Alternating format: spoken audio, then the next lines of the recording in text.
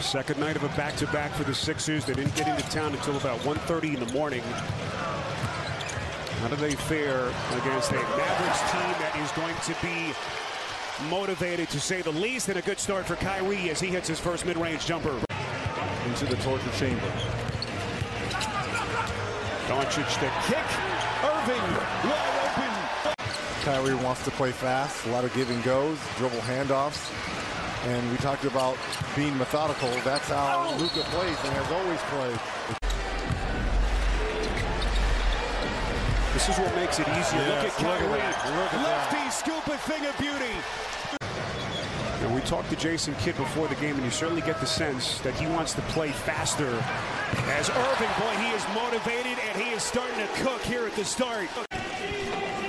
Reggie, you knew the way that the game ended the other night with Kyrie missing that last-second shot against Indiana in the loss, that he was going to come out quickly. That's exactly what's happened.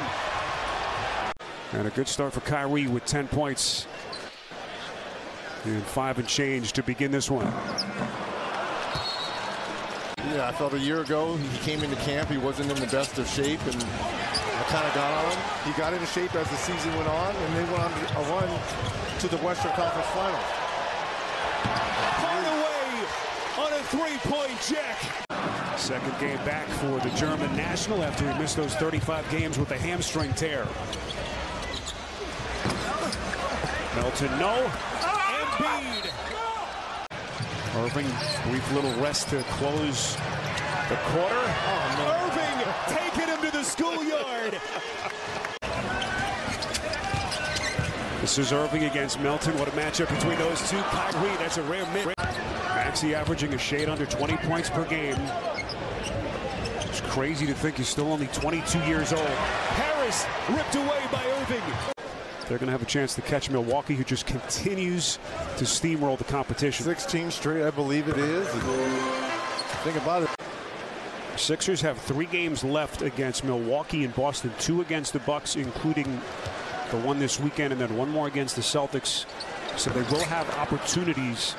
Team that's in the mix as well, but doing it without LeBron James, who will be reevaluated after 3 weeks on the foot injury.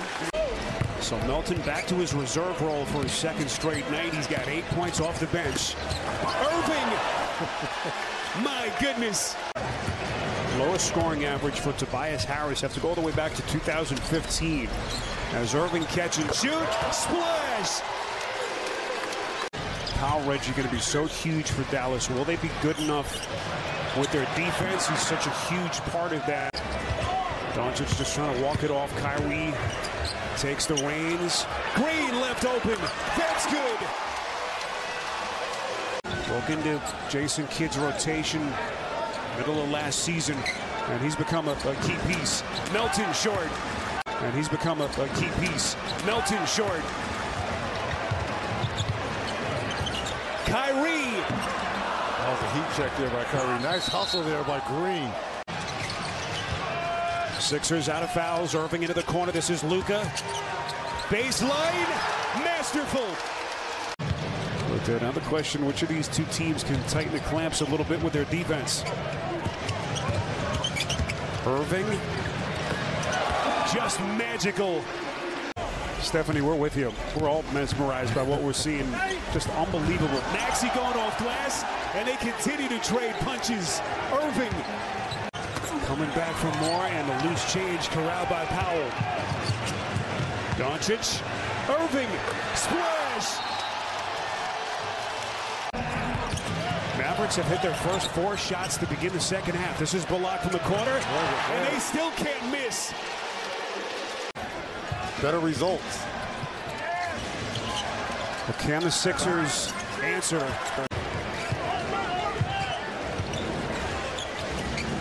This is Bullock. They've left him open, and he's starting to cook. Kyrie carving him up, looking for more. Splits 2. He just can't be stopped. And that has been a surprise. Just 1 and 4 when those two have been healthy since the Irving trade on February the 6th. Boy, this has been a different story tonight. All right, Stephanie and Reggie referenced it earlier, that 27-point blown lead Sunday to the Lakers. No lead is safe, and here comes Philly showing some life. So here's Irving. 29 points in what has been a brilliant night for him. Not that time. Remember, he took a little flack for not calling timeouts in the second half of that game against the Lakers. He called a couple, and here that is Irving putting him on his back.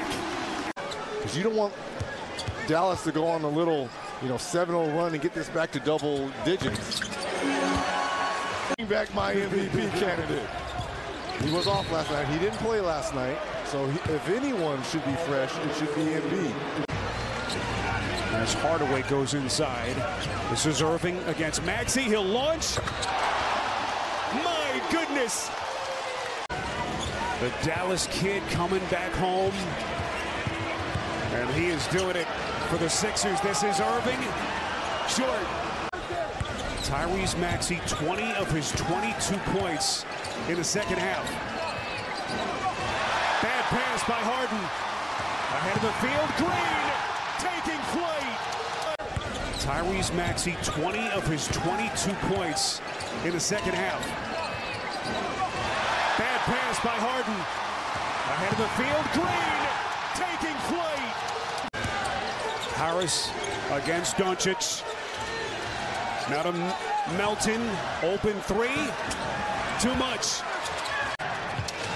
During halftime, this is when Jalen Brunson and turnover here by Kyrie.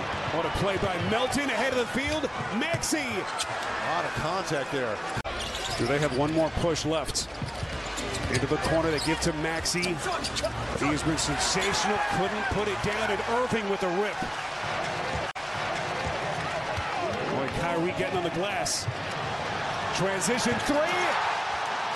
He has been magnificent. Irving. Into the paint. He almost willed them back into the ball game himself in that fourth quarter. Maxey, just incredible.